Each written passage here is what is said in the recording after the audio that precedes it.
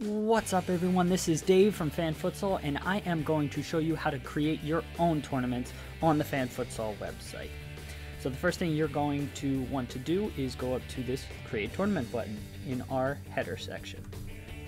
Once you click that, you're brought to our Create Tournament screen. Here you give your tournament a name, select the league that you want included in the tournament. We offer 7 different leagues on Fan Futsal, and for each tournament you can only pick one league. So for this one I'm going to do English Premier League. Then you'll select your number of users. We have 4, 8, 16, or 32 user tournaments. Tournaments function like World Cups, so users are broken into groups of 4, play group stage, everybody in your group one time, and then move on to a knockout round. So for this, I'm going to pick 8 user tournament, which means 2 groups of 4. The tournament duration is calculated automatically based on your number of users. It's approximate based on the number of match weeks that take place over the duration of the tournament. So if there's an international break or anything like that, the tournament may last a little bit longer, but generally speaking, it's going to last about 5 weeks. Then I'm going to select my start date. Again, end date is going to be calculated automatically, but it's an approximate based on match weeks and international breaks and anything like that. Then what I'm going to do is select whether I want my tournament to be public or private. Public tournaments appear in our general lobby. Any user of Fan Futsal will be able to see and enter that tournament. Private tournaments, only the users that you specifically invite will be able to see and enter that particular tournament. So I'm going to select a private tournament for this particular one. Our salary cap is 200,000 virtual dollars, so that's fixed, you can't adjust that. And then you'll pick whether you want an entry fee to enter that particular tournament or not. Entry fee is our Fan Futsal currency. It's our virtual currency used on the site that you can see up here. So set it at 10 for this particular one. Then I'm going to pick my prize, which is always going to be the top user is going to get the prize for tournaments. Then what's really important, because this is a private tournament, I need to invite my friends to it.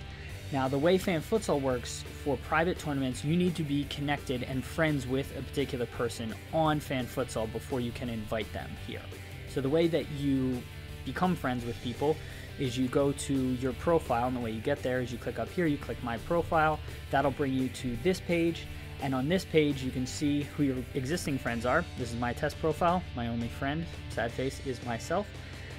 But I can invite other people that are friends by clicking this People You Know section, and I can type in that user's Fan Futsal username, send them a request, they will get that request, and once they accept it, they will then appear in my Invite Friends section, and I will be able to invite them to this particular tournament. So I'm going to go ahead and click Submit, and then my tournament has been created. I'm going to get this error message or success message, but it says that I haven't invited the minimum number of users to that tournament. So it's just a reminder that you got to invite more people to it.